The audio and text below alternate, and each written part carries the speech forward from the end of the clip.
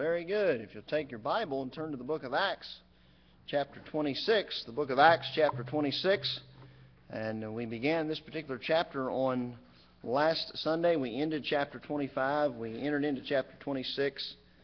The Apostle Paul has been before several different individuals and groups, before his own people. The Jews, he gave defense there, he gave testimony there.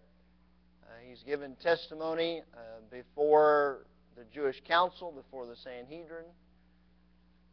You remember Claudius, the chief captain, he couldn't accuse him of anything, and he just wanted to be done with him, so he sent him up to Felix, to the governor, up in Caesarea. And there was another trial that was held there before Felix. Again, Paul has an opportunity to give testimony. Felix comes under conviction and says, "I'll hear you again, Paul, when it's more convenient."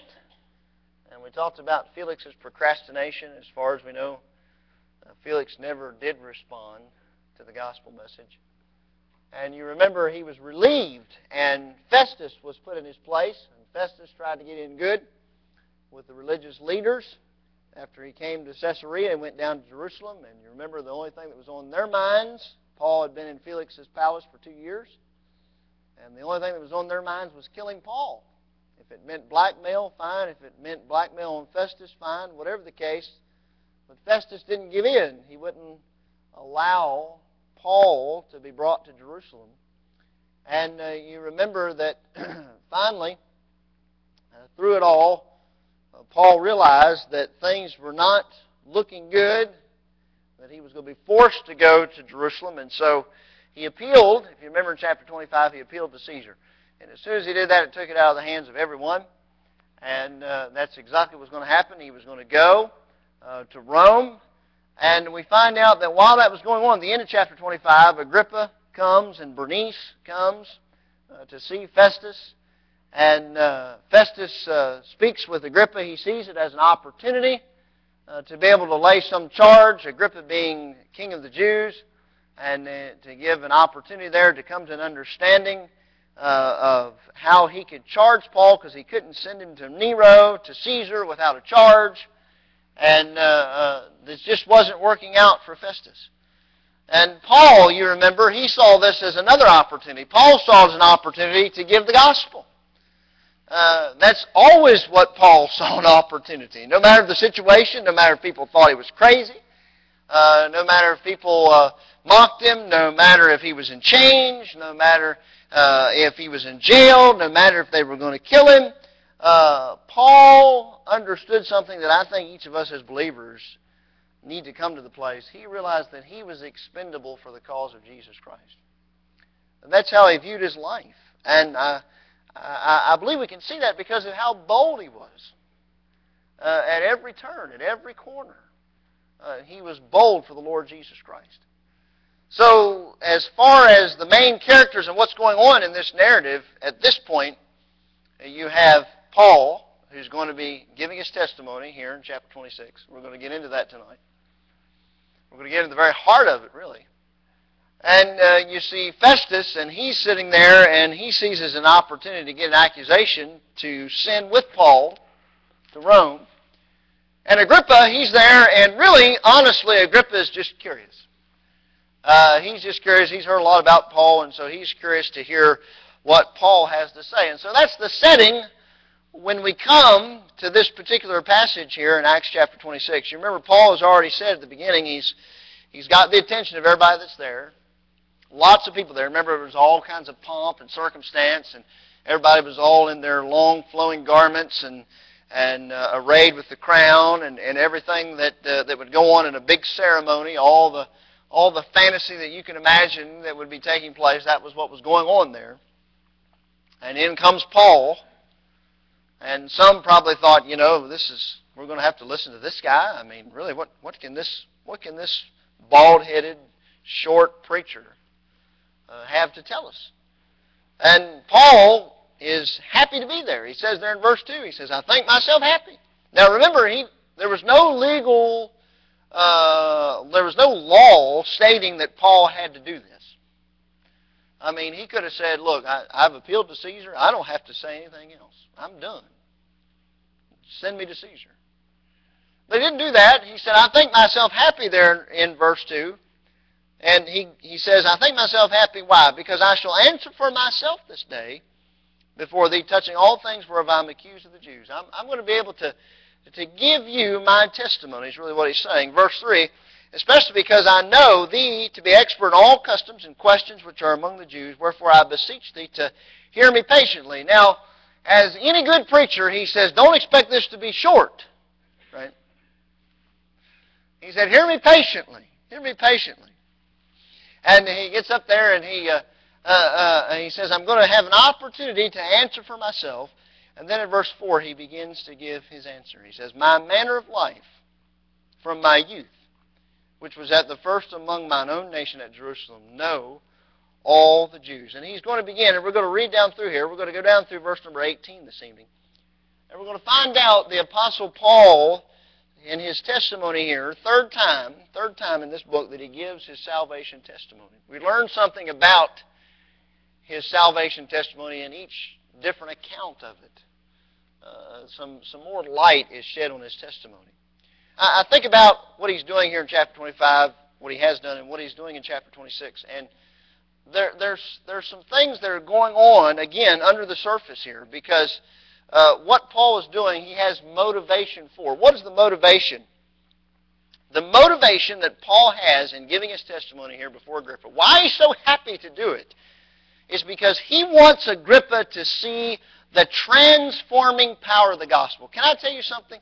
The most amazing thing, the thing that stands out the most among a lost world is you and myself's transformed life.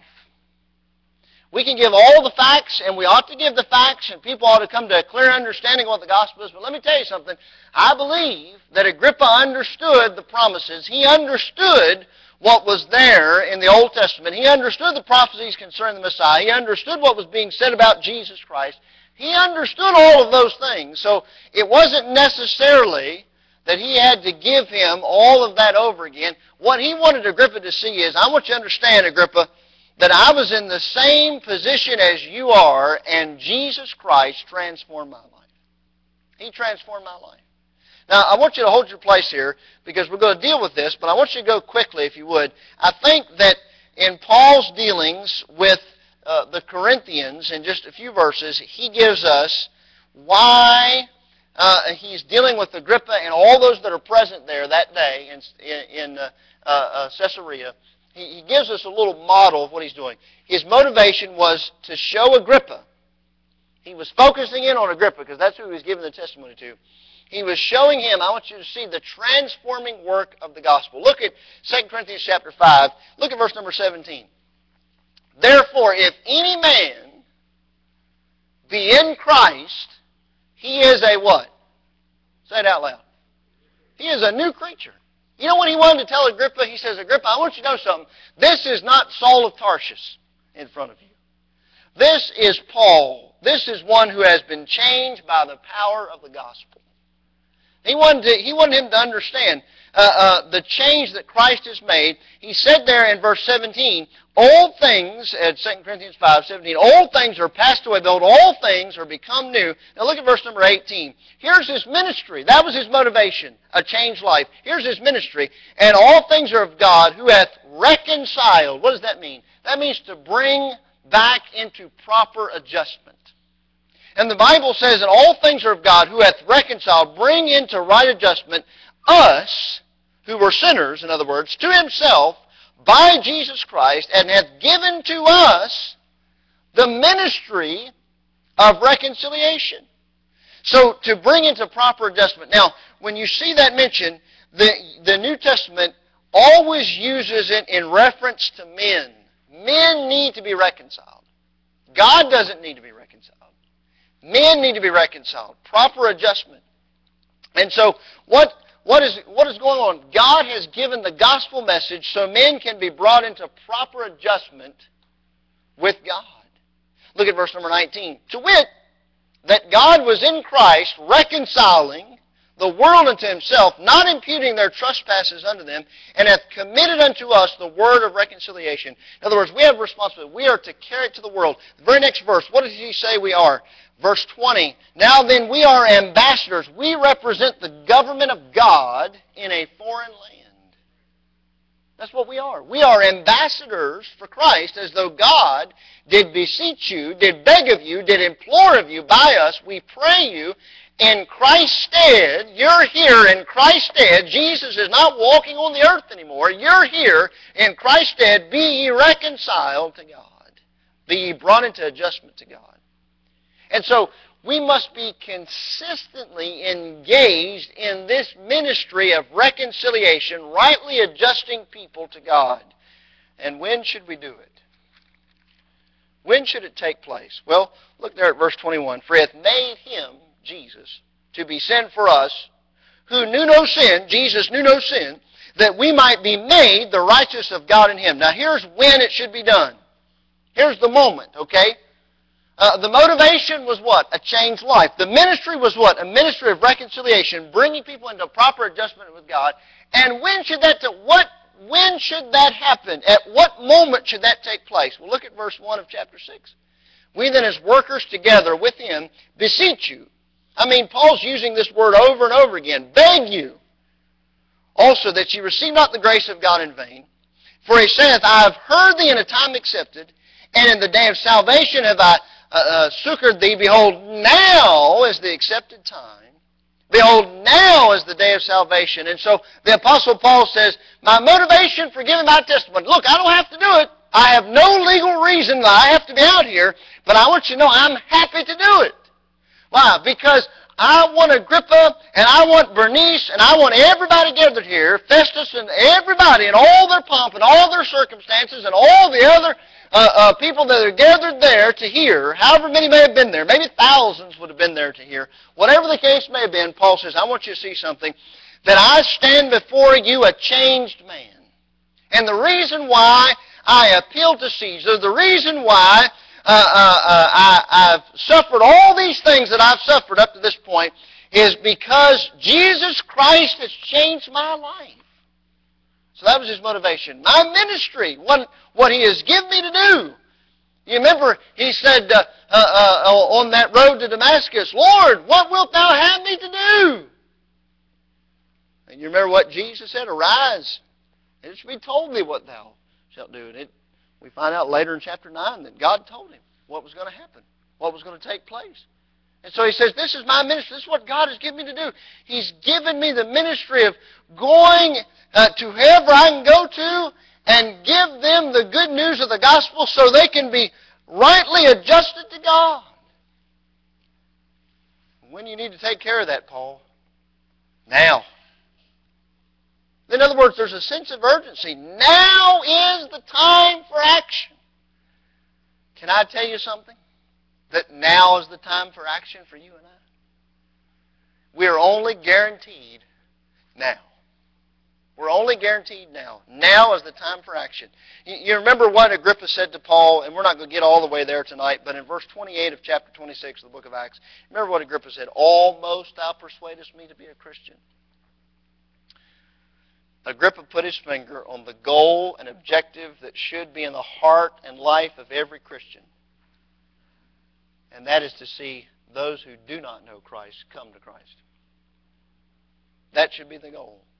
And if we're not careful, and I'll put myself right in there as well, and if we'll be honest, we can all put ourselves in there, we can become so complacent in our church life that we forget about a world of people that are bound for a devil's hell. We forget about it. We become content. And by the way, all these things that I'm about to mention are good things, necessary things, things that we ought to be doing. But we can become so content in our fellowship. We can become so content in our learning. We can become so content in all the other things that we do and forget that there's a world out there that's without Jesus Christ. God help us. I think I told you the story about the man that went to the restaurant in a major city. And he was there and he was eating in that restaurant. And as he was sitting there, he was sitting by the window, and people were walking back and forth, and there was two little street children there, two little street urchins, and they were there, and they were looking into the window, and they were hungry. And they just watched that man as he ate. And that man got upset, and he called the waiter. He said, "Waiter, come here." He said, I want you to pull the curtain on this window." And so the waiter, he pulled the curtain. But you know something? Those two children were still out there. And sometimes we get that way. We'd rather not see what's going on in our world. We'd rather forget about it, and we want to pull the curtain. But let me tell you something. There's still a world that's out there who needs Jesus Christ. They're still there. God help us not to be too content. God help us not to be too satisfied and too smug in our church life. You see, when God saved you, He saved you for a purpose. He saved you to send you back out. So we're talking about, preacher. We'll look at verse number 17 of Acts chapter 26. "Delivering thee from the people, from the Gentiles, unto whom now I send thee." Who's talking? God's talking. Who's He talking to? He's talking to Paul. He said, "I've sent you out. I've sent you out." I think about some of the prayers that Paul prayed. I still have in my heart and mind to do maybe a series of messages on the prayers of the Apostle Paul. Ephesians chapter 6. Look there with me if you would for just a moment. Here's a prayer that we ought to pray for one another. Ephesians chapter 6, just two verses, verse 19 and 20. The Bible says, "And for me," Paul's asking the church there at Ephesus, he's asking those believers, "And for me, that utterance may be given unto me, that I may open my mouth boldly to make known the mystery of the gospel, for which I am a" what? I'm an ambassador. There's that word again. I'm a representative of God in this world, an ambassador in bonds, that therein I may speak boldly as I ought to speak. Paul said, would you pray? Would you pray that a door of utterance would be open, that I could speak boldly for Jesus Christ? You know, it'd be a good thing to pray that for yourself. It'd be a good thing to pray that for everybody that you know as a believer. That God would give us opportunity. That we would open our mouth boldly to speak. Notice what Paul said to Timothy in 2 Timothy chapter 4. 2 Timothy chapter 4 and verse number 5. Now, Paul's writing to Timothy, and he says in verse number 5, he says, "But watch thou in all things, endure afflictions, do the work of an evangelist, make full proof of thy ministry." In other words, he says, Timothy, if you're going to be able to make full proof of your ministry, you're going to have to do the work of an evangelist. Some people say, well, I wish God would give me the gift of evangelism. Do you know something? No one has the gift of evangelism. No one has the gift of evangelism. You know why? Because every one of us have a command to evangelize. It's not a gift. It's a command. It's a command. And that's something that we all should be doing. Is telling others about Jesus Christ. So for Paul, the task was clear. The motivation, a changed life. The ministry of reconciliation. Getting people properly adjusted to God. And the moment was now. It was now. That was the task that was clear. And so here it is, and Paul's been given many opportunities, and he sees each opportunity, and so here he is before Agrippa. You remember last week we talked about kind of the setting of Paul's testimony and the situation of his testimony as Festus and Agrippa were communicating back and forth, and Festus was recounting all that had happened between him and Felix, or with Paul from Felix on, and then we began to talk about the start of Paul's testimony and his readiness, as we just read in verses 2 and 3. And Paul thought that Agrippa would be an objective person. He wouldn't be clouded by the thinking of the Sanhedrin because he himself was predominantly Roman in his thinking. He grew up in Rome. He was educated in Rome. And so he saw a great opportunity to present the gospel to Agrippa. And he wanted to show Agrippa the change that Jesus Christ had made. One of the great motives of evangelism. Remember, we said a moment ago, Agrippa didn't need to hear the facts. He knew them. Say, how do you know that? Look at verse 26. Chapter 26, verse 26. "For the king knoweth of these things." Paul said, you know what I'm talking about. Well, how do you know? "Before him also I speak freely. For I am persuaded that none of these things are hidden from thee. For this thing was not done in a corner. This matter of Jesus Christ, it was not done in a corner. It was evident, it was known to all. So, what he did need to hear, what Agrippa did need to hear, was what Christ had done in Paul's life and could do in any man's life and in others in that time's life through the power of his resurrection. What had taken place in his life. So, Paul begins. And what does he begin with? Well, we read verse 4 just a moment ago, and we find out Paul begins to give his testimony. He talks about his manner of life. Remember what he was? He said in Philippians he was a Pharisee of the Pharisees, as touching the law, blameless. I mean, he knew it backwards and forwards. He was educated at Jerusalem at the feet of Gamaliel. He was the straightest, the strictest sect of the Pharisees. That's where Paul was. He was a zealous Jew. And why was he explaining all this to Agrippa? Because he wanted to understand the miraculous change that had happened. Look there at verse 4. He said, "My manner of life from my youth, which was the first among mine own nation at Jerusalem, know all the Jews which knew me from the beginning." In other words, he's saying, hey, there's people here that knew me from the beginning. If they would testify, if they would speak that after the most straightest sect of our religion, I lived a Pharisee. This is how zealous I was. I didn't believe there was anything else but Judaism. I stood for it. I stood for it to the hilt. How much so? Look at verse 6. "And now I stand and am judged for the hope of the promise made of God unto our fathers." Well, what was the hope?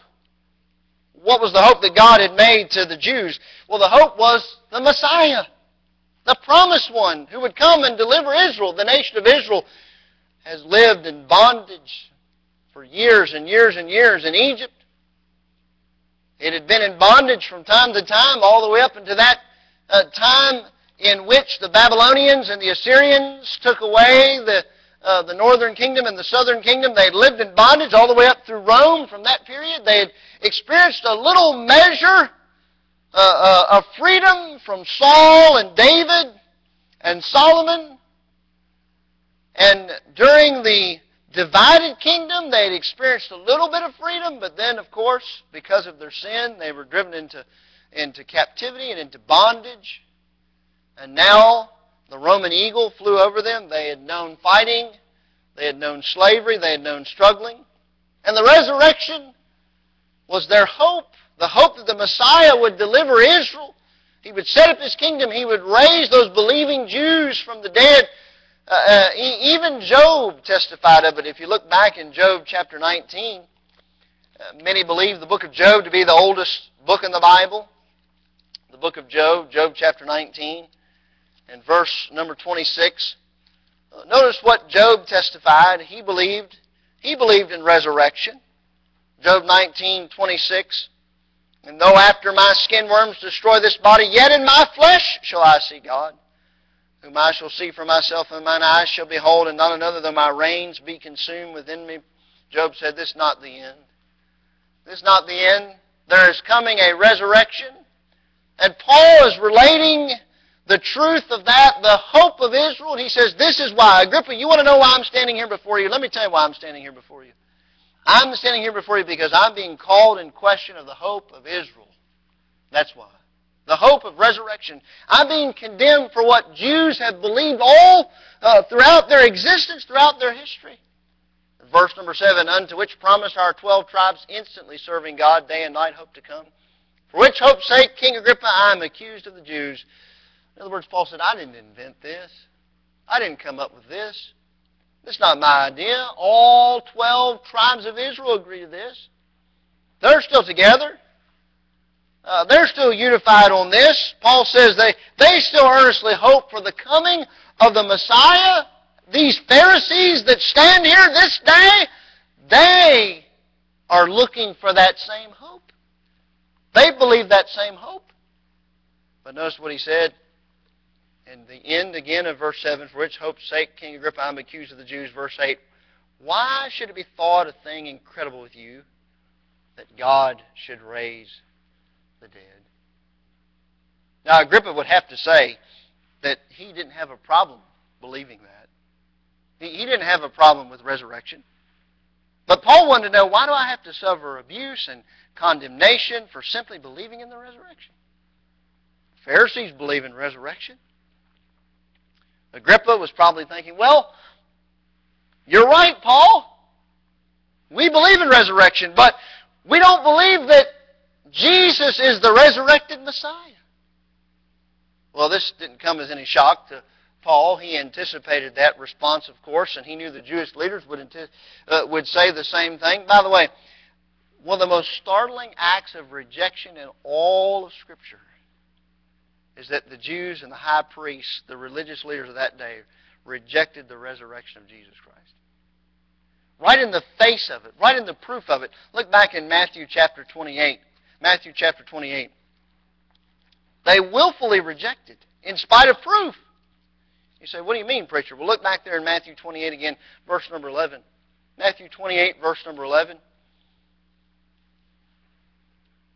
Now when they were going, behold, some of the watch came into the city and showed unto the chief priests all things that were done. And when they were assembled with the elders and had taken counsel, they gave large money unto the soldiers. Now, if you've learned anything through our study of Acts, you know this, that Jews hate Romans. They hate that Roman eagle flying over their head. They hate that.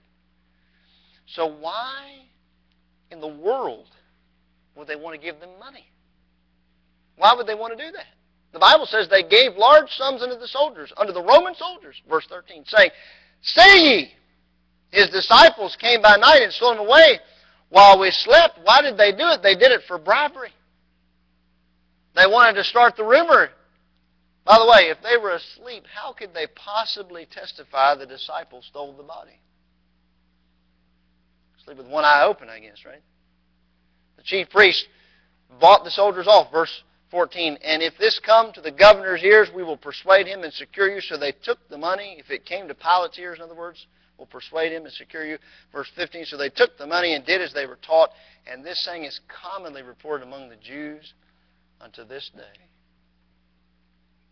Paul says, I want to know, why am I standing under condemnation for what has been believed throughout the history of the nation of Israel? That's what I want to know. Paul seeking justice. Look at verse number 9 of Acts chapter 26. I verily thought with myself that I ought to do many things contrary to the name of Jesus of Nazareth. Paul says, Agrippa, I know what you're thinking. I know what you're thinking. You believe in resurrection, just not Jesus' resurrection. You don't believe that Jesus was the Messiah. I know what you're thinking. By the way, Agrippa, I want you to know something. I used to think like you thought. I used to live like you lived, Agrippa. I used to think that very same thing. If there's anything that disturbed Paul in his conscience, it was the fact that he, at a point in his life, as a Pharisee of the Pharisees, he tracked down Christians to incarcerate them or to put them to death. He compelled them to blaspheme the name of Jesus Christ. If there was anything that lingered in his mind, it was those things. You say, how do you know that? Well, look in 1 Timothy. Look at his first letter to Timothy. And notice what he said to him. 1 Timothy chapter 1. Look at verse number 13. Notice what Paul says. He said, who was before, talking about himself, who was before a blasphemer and a persecutor and injurious. But I obtained mercy because I did it ignorantly, in unbelief. The grace of our Lord was exceeding abundant with faith and love which is in Christ Jesus. This is a faithful saying and worthy of all acceptation, that Christ Jesus came into the world to save sinners. And what's Paul say? Of whom I am chief. I'm the chief one. I'm the chief one. I'm the one that had Christians compelled to turn their back on Jesus, to blaspheme His holy name. And if they wouldn't do it, to execute them. He said, I verily thought within myself I ought to do many things contrary to the name of Jesus of Nazareth. Verse 10, which thing I also did in Jerusalem, and many of the saints did I shut up in prison, having received authority from the chief priests, and when they were put to death, I gave my voice against them. That's an interesting word, voice. It refers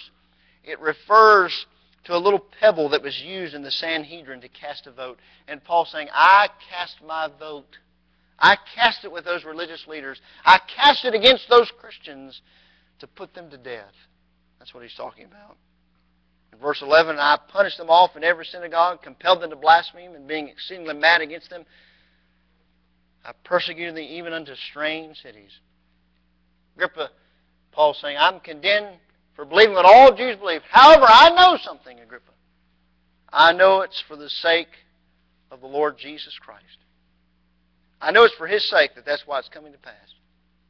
He moves on to the high point of his testimony in verse number 12. He's telling Agrippa, he said, Agrippa, listen, I understand where you're at. I know where you're at. I thought the same way you thought. This Jesus, I thought He was a blasphemer. But let me tell you something. Something amazing happened in my life. God changed me. He transformed me. Here's the high point of his testimony in verse 12. Whereupon as I went to Damascus with authority and commission from the chief priest. Verse 13. At midday, O king, I saw on the way a light from heaven above the brightness of the sun shining round about me and them which journeyed with me.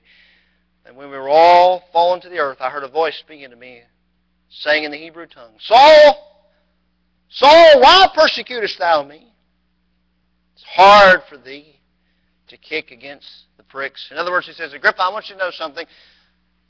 God Himself stopped me on the way to Damascus, and Jesus Christ, whom I blasphemed, Jesus Christ, who I said was a blasphemer, Jesus Christ appeared to me.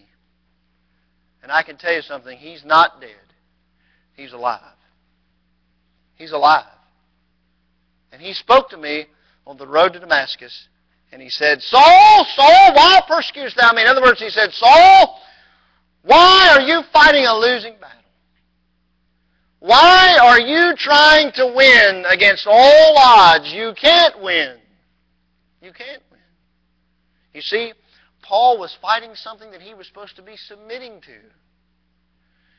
You can imagine there wasn't a person on the face of the earth as miserable as Paul was, fighting against what he was supposed to be submitting to. Verse number 15, what does the Bible say? And I said, Who art thou, Lord? And He said, I am Jesus, whom thou persecutest. Verse 14 says, Hard for thee to kick against the pricks, like that old cow kicking against that prod. And it wasn't going to work. It wasn't going to give. It wasn't going to move. You're kicking against it. You can't win. In verse number 16, after Paul had said, What wilt thou have me to do? Verse 16, But arise and stand upon thy feet, for I have appeared unto thee for this purpose. And here it is. You would give a title to the message tonight. It's simply this: to make thee a minister and a witness. A minister and a witness. A servant. A servant and a witness. The Bible says here that God sent him. He sent him. So where does it say that at? Look at verse 17. Delivering thee from the people and from the Gentiles, into whom now I send thee. If you find the original word there, it's the same word that we use for the English word apostle. It means one who has been sent. One who has been sent. That's what it means. I still believe God calls and sends people to the ends of the earth with the gospel. He still calls and sends people. He says, I've been made a minister, a servant. I've been made a witness, one who sees something and one who tells about it. Do you know that your testimony and my testimony comes out of our own experience? What's happened in our life? Here's the cycle we're to follow. We are saved, and then we are sent out back into the world.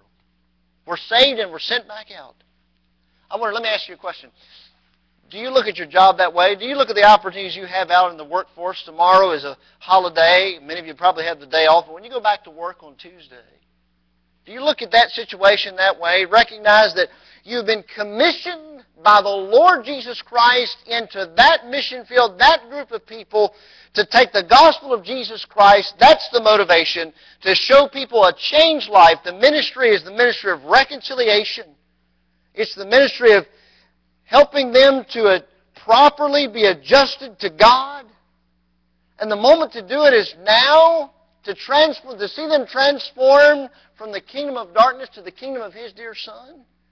You see, every last one of us are to be a witness. Do you know something? That you can touch the world that you live in to a greater degree than I ever could, and you'll touch it in a way that I never can. where you're at. You have contacts. You have people that you're around and you influence that I will never be able to influence. But God has placed them there for you to influence. You see, you're exactly what Paul said. You're an ambassador. And committed to you is the same ministry that's committed to Paul. It's the ministry of reconciliation. In other words, we've been called to bring people into a proper adjustment with God. Let me ask you a question. How are we going to do that? Well, Paul doesn't leave us in the dark. The last verse we're going to look at is verse number 18. But I want you to see there's 6 things, and we're going to see them real quickly. 6 things here that Paul gives us. First of all, look at verse 18, to open their eyes. What's that? Conviction. This is the starting point of the gospel. The starting point of the gospel. The first thing you have to do with lost people is what? Is bring them to the realization that they are lost. To help them to understand that they are blind. They're blind. Israel was blind. They were blind to the truth. Matthew 15:14.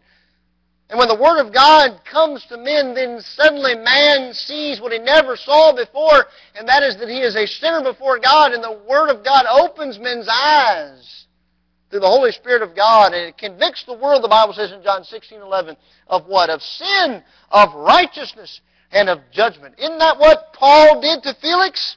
When he shared his testimony with Felix, he spoke to him about all 3 of those things. He spoke to him of his sin. He spoke to him of the righteousness that God demands, and he spoke to him of judgment that is to come. Well, you know something? I'm glad that my mother took the Bible as a 5-year-old boy, and she spoke of those same things in a very simple way. She spoke of those same things, and you know what? I realized something. I realized that I was a sinner. I realized that Jesus Christ died for me, that He was holy and He was righteous, and because I was a sinner, I couldn't get into His heaven, and where I was headed was a devil's hell. And I looked up and I said, I don't want to go to hell. I want to go to heaven. I believe that I'm a sinner, and I received Jesus Christ as Savior. I'll tell you one thing, that's a great motivator. That's a great motivator. Make no mistake about it. Conviction to open their eyes, and then what happens? And to turn them from darkness to light. Well, that's illumination. Because a person without Jesus Christ lives in darkness. Their mind is darkened. They're alienated from God, Paul said in Ephesians chapter 4. Why? They are darkened, they are blinded by sin.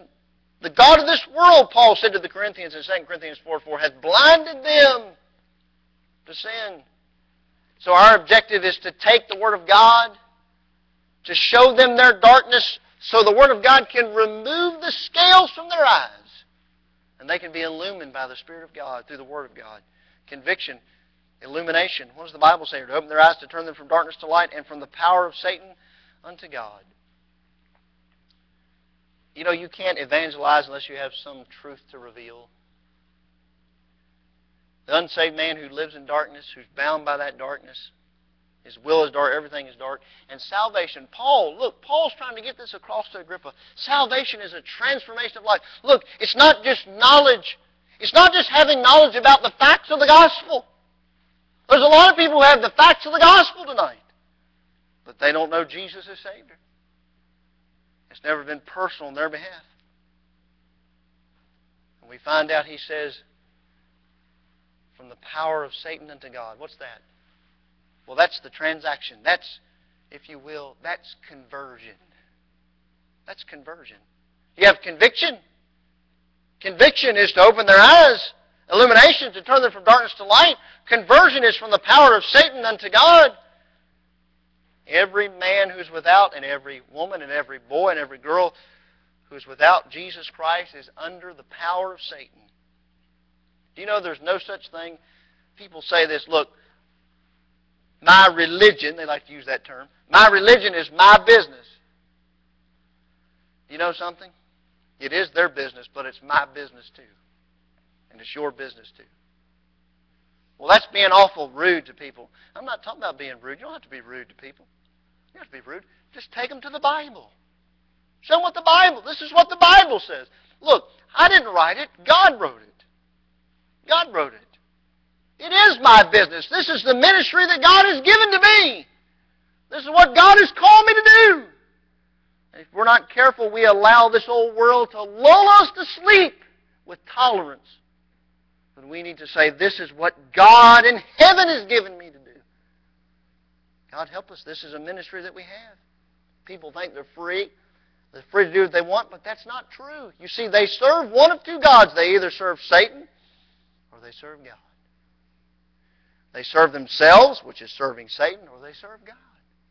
One of those two things.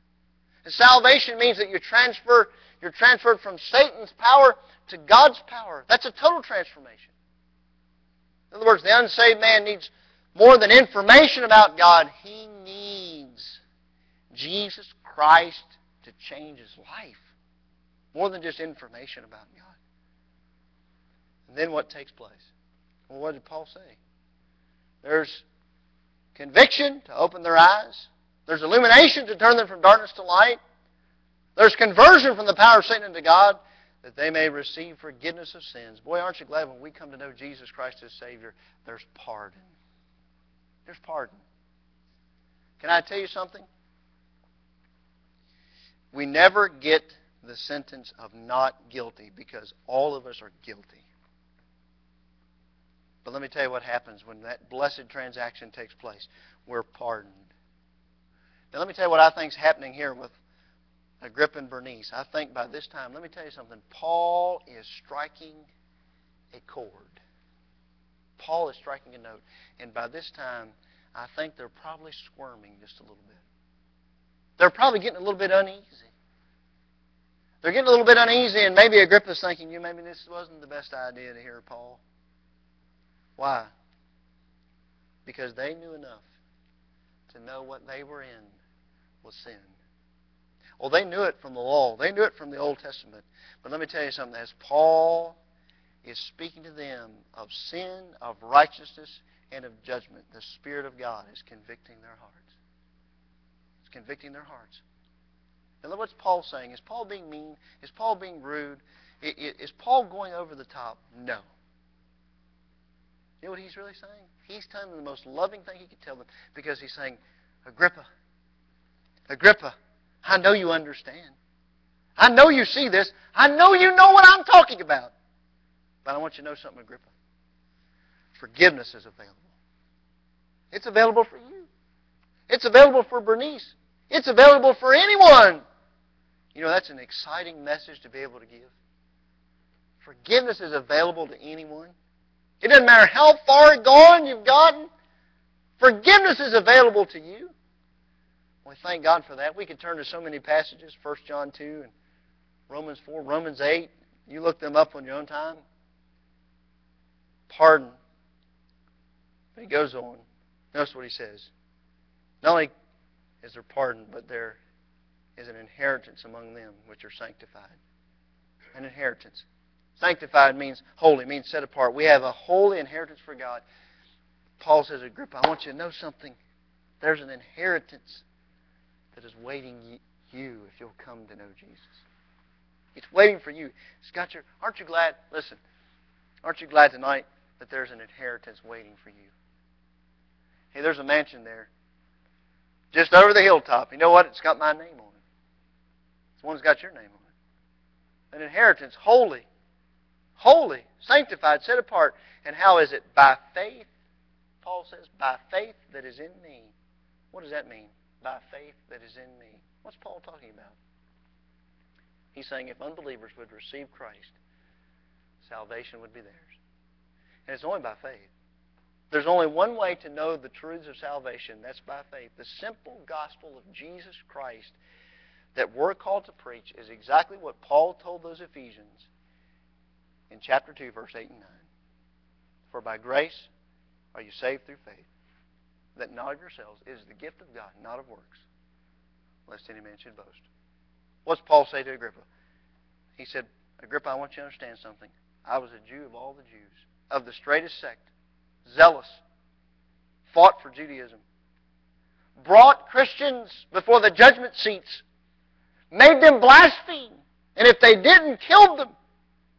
But I want you to know something. One day I was walking on the road to Damascus when a light shone at midday, at noon, brighter than the sun itself. It brought me to my knees, and I heard a voice saying, Saul, Saul, why persecutest thou me? And I said, Lord, who art thou?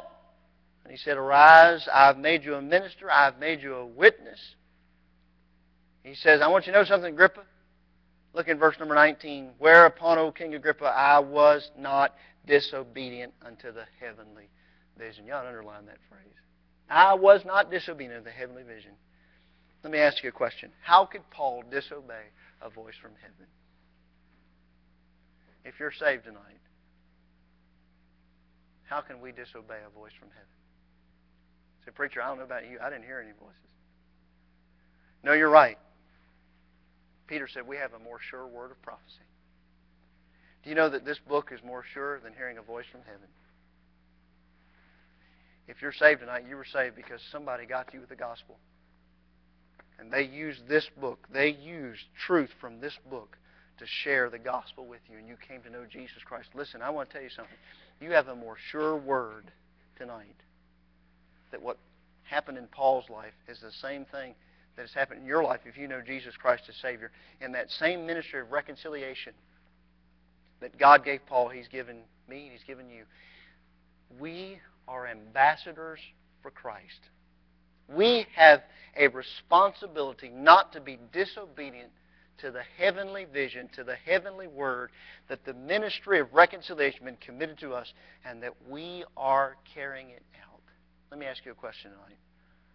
Will you be disobedient to that?